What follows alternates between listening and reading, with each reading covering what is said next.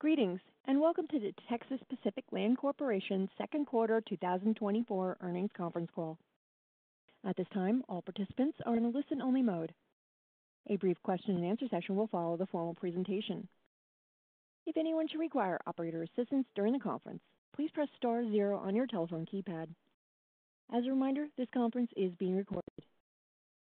It is now my pleasure to introduce your host, Sean Amini, Investor Relations. Thank you, sir. You may begin. Thank you for joining us today for Texas Pacific Land Corporation's second quarter 2024 earnings conference call. Yesterday afternoon, the company released its financial results and filed its Form 10-Q with the Securities and Exchange Commission, which is available on the Investors section of the company's website at www.texaspacific.com. As a reminder, remarks made on today's conference call may include forward-looking statements. Forward-looking statements are subject to risks and uncertainties that may cause actual results to differ materially from those discussed today. We do not undertake any obligation to update our forward-looking statements in light of new information or future events. For a more detailed discussion of the factors that may affect the company's results, please refer to our earnings release for this quarter and to our recent SEC filings. During this call, we will also be discussing certain non-GAAP financial measures. More information and reconciliations about these non-GAAP financial measures are contained in our earnings release and SEC filings. Please also note we may at times refer to our company by its stock ticker, TPL. This morning's conference call is hosted by TPL's Chief Executive Officer, Ty Glover, and TPL's Chief Financial Officer, Chris Steddum. Management will make some prepared comments, after which we will open the call for questions. Now, I will turn the call over to Ty. Thanks, Sean. Good morning, everyone, and thank you for joining us today. Our second quarter 2024 results demonstrate the overall strength of our business as TPL has positioned itself at the forefront of the Permian Basin's emergence as a world-class resource. Performance was led by another outstanding quarter from our Water Services and Operations segment. We set corporate records across virtually every major water performance indicator: water sales revenues, water sales volumes, produced water royalties revenues, produced water royalties volumes, total water segment revenues, total water segment free cash flow, and total water segment net income. Our prior investments into people and commercial development continues to provide a substantial windfall for the company. Honing in on water sales, our team has successfully captured opportunities both on and off TPL acreage, with sales volumes averaging 800,000 barrels per day during this quarter. Upstream operators utilizing simul-frac, trimul-frac, and co-completions as part of their development strategies are driving robust demand for TPL water as our strategically located infrastructure network has the size and reach to reliably accommodate ever-increasing demand for both brackish and recycled water. Our top 5 customers for water sales this quarter were Exxon, Conoco, Occidental, EOG, and BP. Customer quality doesn't get much better than that. On the produced water side, we are reaping the benefits of our prior and ongoing commercial and contracting efforts as upstream and midstream operators drive produced water volumes into TPL's surface acreage. We collected a royalty on over 300 million barrels of produced water this quarter, which represents a 43% increase versus the same quarter last year. Our top customers here again represent some of the highest quality operators in the Permian, names like Conoco, BP, Coterra, and Occidental. For our produced water desalination and beneficial reuse endeavors, procurement and process and equipment testing continues on our 10,000 barrel per day test facility, which we refer to as Phase 2B. We still expect completion of this facility in the middle of next year. CapEx related to these efforts is approximately $4 million year to date. On the beneficial reuse side, our alfalfa plot is currently operational and going very well, and we continue to make good progress on various permitting processes with regulatory agencies. As we discussed last quarter, we believe produced water desalination and beneficial reuse will potentially play a critical role in providing sustainable produced water solutions that will allow the Permian to maintain robust development activity. Oil and gas royalty production of approximately 24,900 barrels of oil equivalent per day was up slightly from the previous sequential quarter. Encouragingly, our line-of-sight inventory has expanded to 19.8 net wells, comprised of 6.3 net permits, 9.5 net drilled but uncompleted wells, and 4 net completed but not producing wells.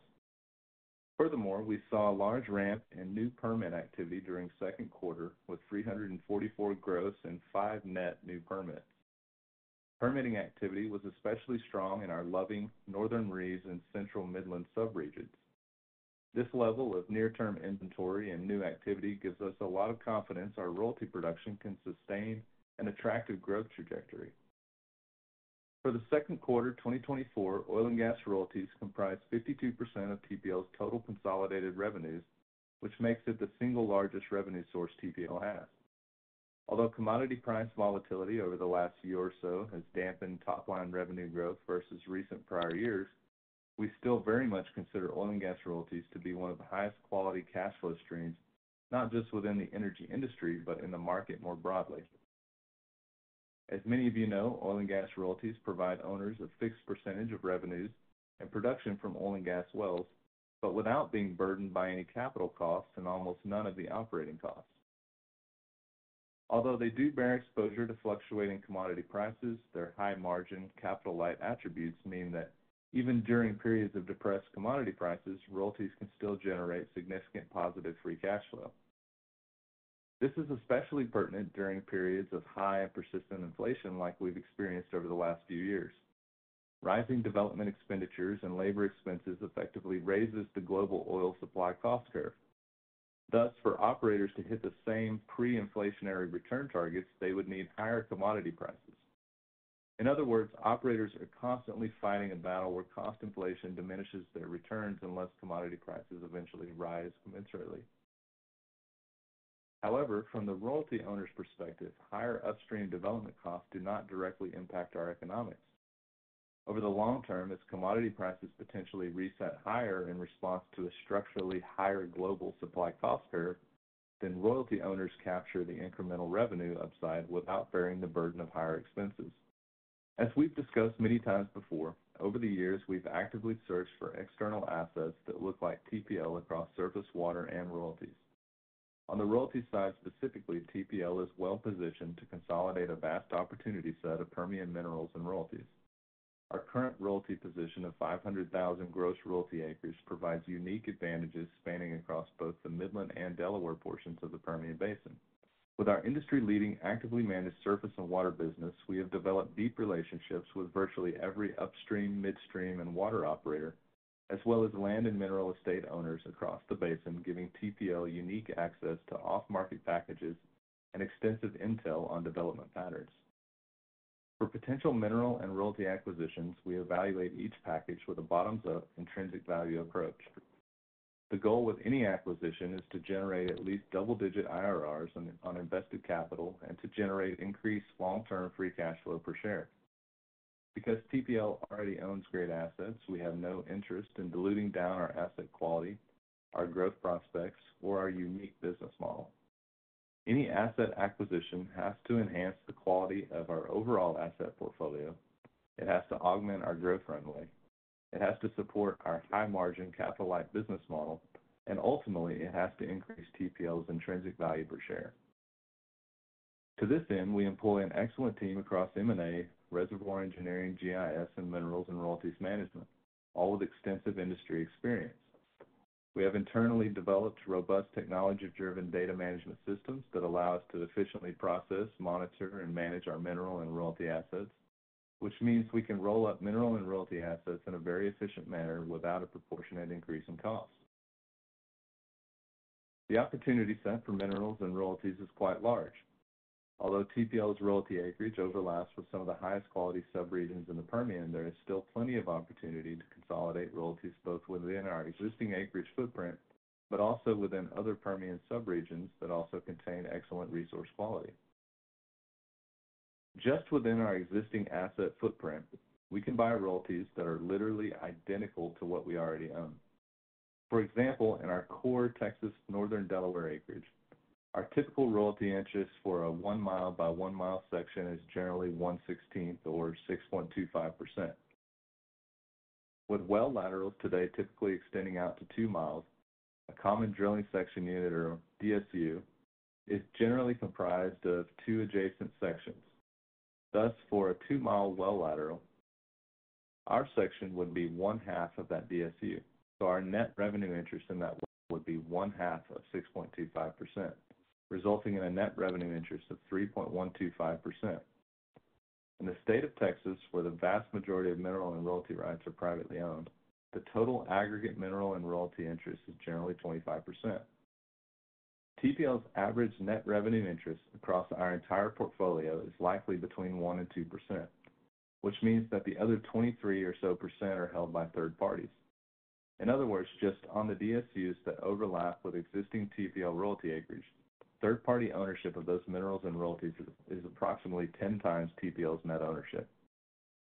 Looking beyond our current royalty footprint on the Midland side of the Permian, TPL's royalty DSU is generally comprised of two adjacent sections.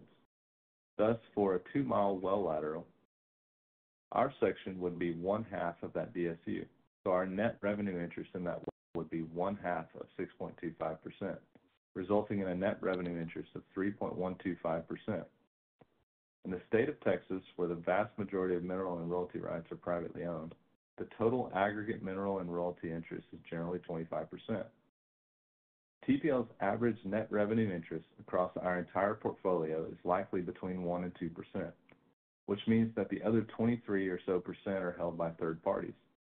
In other words, just on the DSUs that overlap with existing TPL royalty acreage, third-party ownership of those minerals and royalties is approximately 10 times TPL's net ownership. Looking beyond our current royalty footprint on the Midland side of the Permian, TPL's royalty position is much more fragmented with much smaller net revenue interests compared to our Texas Northern Delaware footprint. There are numerous subregions within the Midland that contain superb shale reserves where TPL does not have a meaningful position, and adding resources here could be just as lucrative and high quality as our current portfolio. On the Delaware side, TPL's core Texas Northern Delaware royalty position stops at the state line of Texas and New Mexico. Arguably, the biggest and most lucrative wells in TPL's portfolio reside in this region.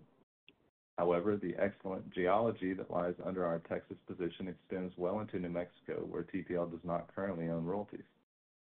The resource quality on the New Mexico side is every bit as good as the Texas side, and the rock there is widely considered some of the absolute best shale reserves found anywhere in North America. Potentially adding mineral and royalty resources there would further high-grade our current royalty position.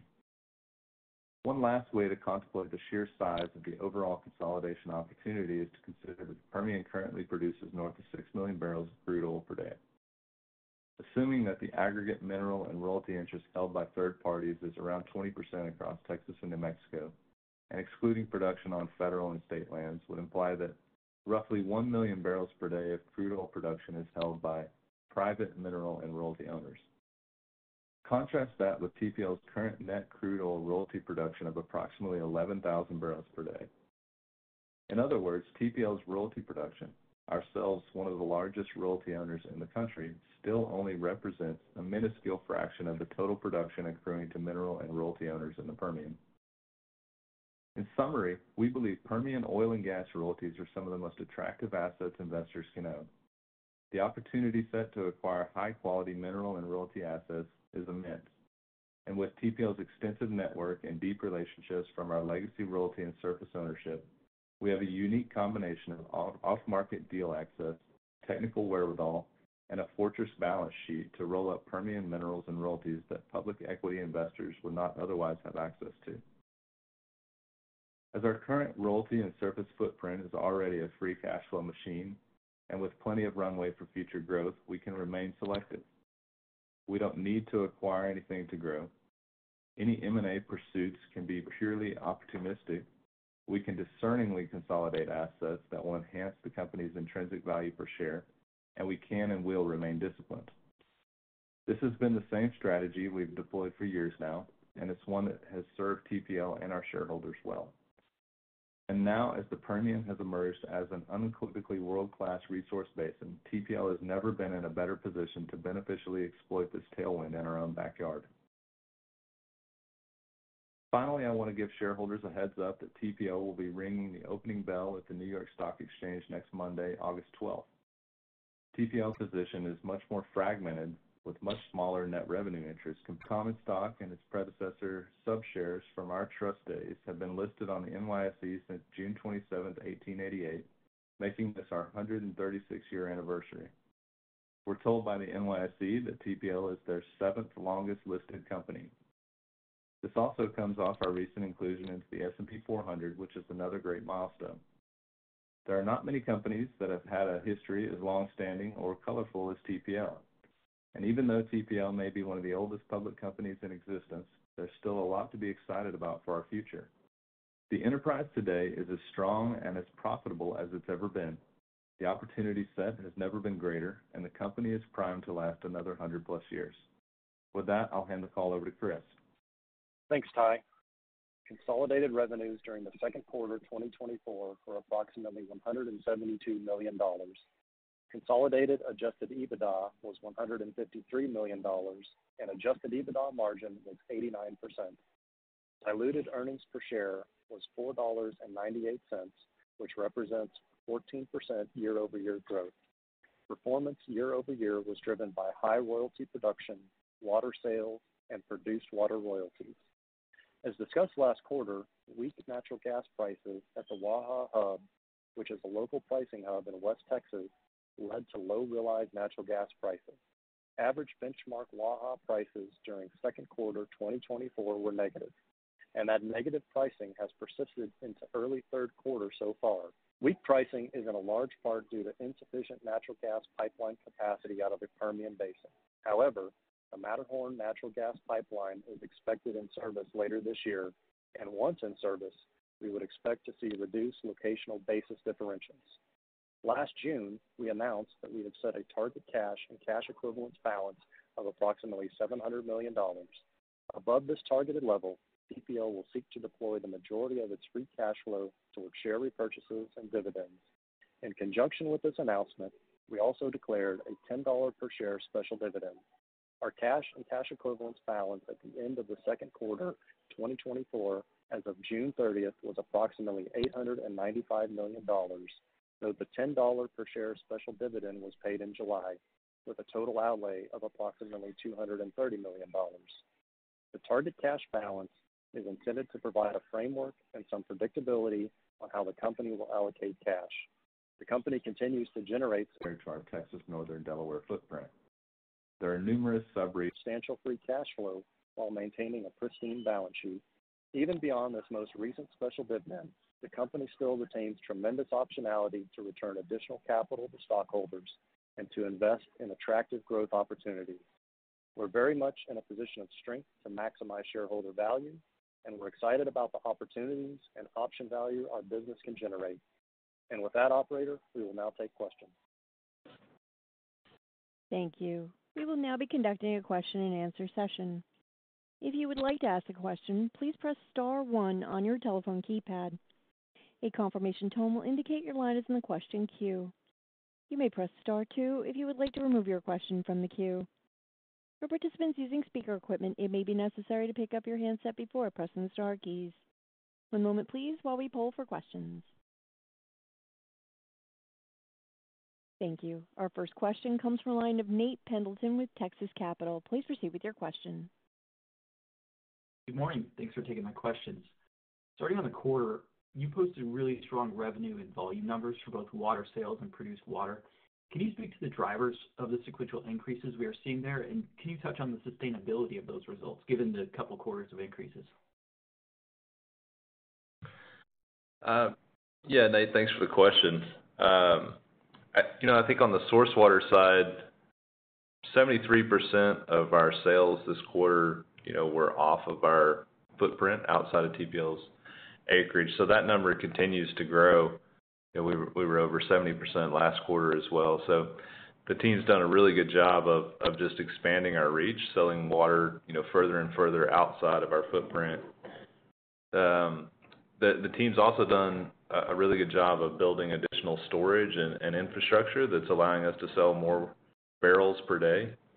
And then I think, just with simul-frac and trimul-frac, the volumes needed delivered to location are continuing to grow. And that's a real advantage for us within the Midland that contains superb shale reserves where TPL does not have a meaningful position. And adding resources because we're one of the few, water service operators here could be just as lucrative and high quality as our current portfolio. that have the ability to actually supply those kind of. On the Delaware side, TPL's core Texas Northern Delaware royalty position stops at the state line of Texas and New Mexico.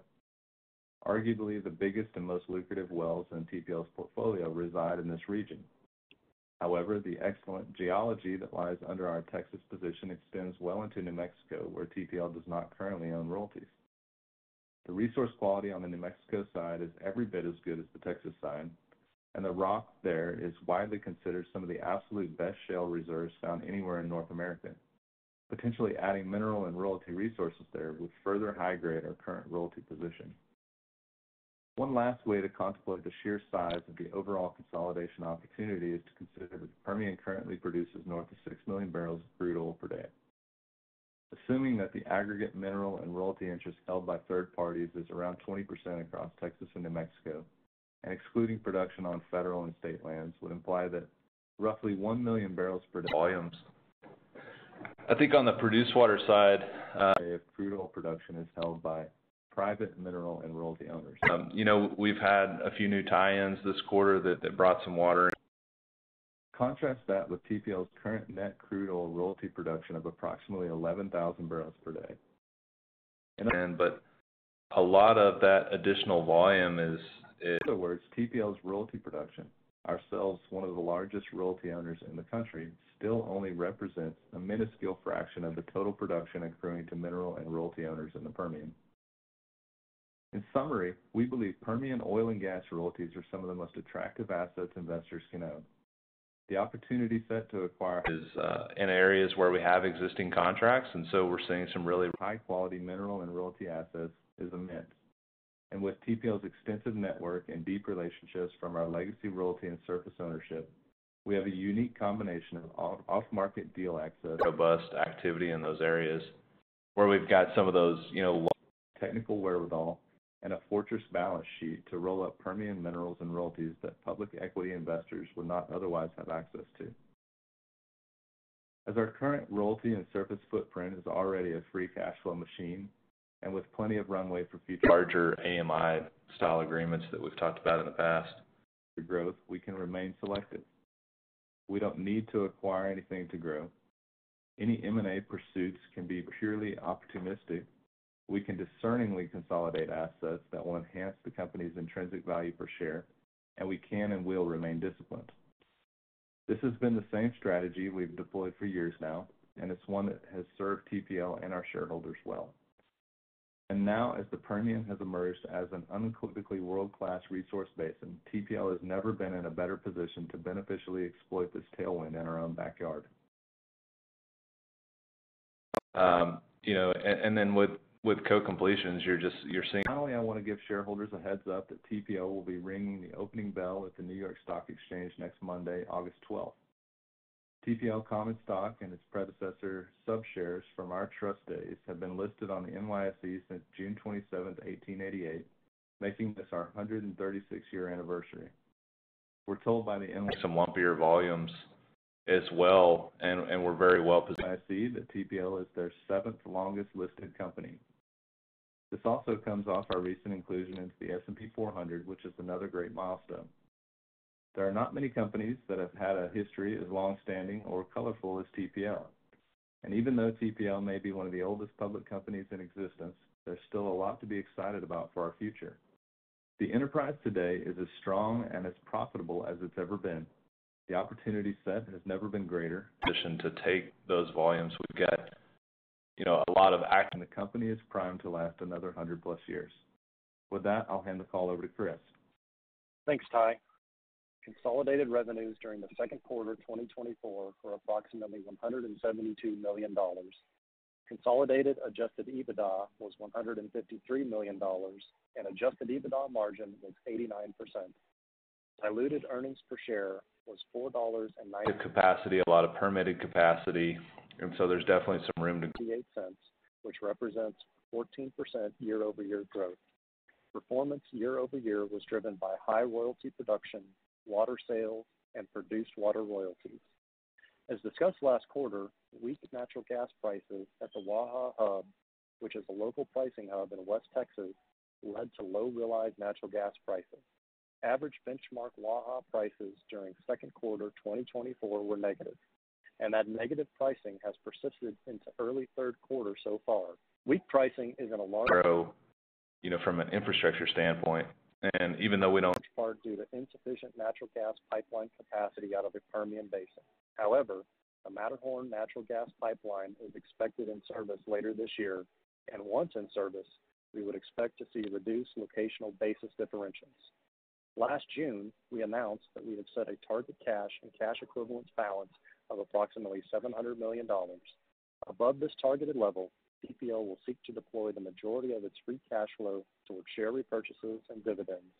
In conjunction with this announcement, we also declared a $10 per share special dividend. Our cash and cash equivalents balance at the end of the second quarter 2024 as of June 30th was approximately $895 million, though the $10 per share special dividend was paid in July, with a total outlay of approximately $230 million. The target cash balance is intended to provide a framework and some predictability on how the company will allocate cash.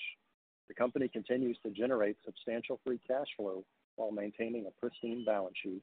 Even beyond this most recent special dividend, the company still retains tremendous optionality to return additional capital to stockholders and to invest. Operate that infrastructure. Our BD and water teams do a great job of making sure we're working with our water midstream in attractive growth opportunities. We're very much in a position of strength to maximize shareholder value, and we're excited about the opportunities and option value our business can generate. And with that, operator, we will now take questions. Thank you. We will now be conducting a question and answer session. If you would like to ask a question, please press star 1 on your telephone keypad. A confirmation tone will indicate your line is in the question queue. You may press star 2 if you would like to remove your question from the queue. For participants using speaker equipment, it may be necessary to pick up your handset before pressing the star keys. One moment, please, while we poll for questions. Thank you. Our first question comes from partners to make sure that, additional capacity is available. from the line of Nate Pendleton with Texas Capital. Please proceed with your question. Good morning. Thanks for taking my questions. Starting on the quarter, you posted really strong revenue and volume numbers for both water sales and produced water. Can you speak to the drivers of the sequential increases we are seeing there, and can you touch on the sustainability of those results, given the couple quarters of increases? Yeah, Nate, thanks for the question. I think on the source water side, 73% of our sales this quarter, were off of our footprint outside of TPL's acreage. So that number continues to grow. We were over 70% last quarter as well. So the team's done a really good job of just expanding our reach, selling water, further for operators in those areas to meet their needs and further outside of our footprint. The team's also done a really good job of building additional storage and infrastructure that's allowing us to sell more barrels per day. And then I think, just with simul-frac and trimul-frac, the volumes needed delivered to location are continuing to grow. And that's a real advantage for us because we're one of the few, water service operators that have the ability to actually supply those kind of volumes. I think on the produced water side, we've had a few new tie-ins this quarter that brought some water in, but a lot of that additional volume is in areas where we have existing contracts, and so we're seeing some really make sure we don't bottleneck. So I think it is sustainable, robust activity in those areas where we've got some of those, larger AMI style agreements that we've talked about in the past. And then with co-completions, you're seeing some lumpier volumes as well, and we're very well positioned to take those volumes. We've got, a lot of active capacity, a lot of permitted capacity, and so there's definitely some room to grow, from an infrastructure standpoint. And even though we don't operate that infrastructure, our, BD and water teams do a great job of making sure we're working with our water midstream partners to make sure that, additional capacity is available for operators in those areas to meet their needs and make sure we don't bottleneck. So I think it is sustainable.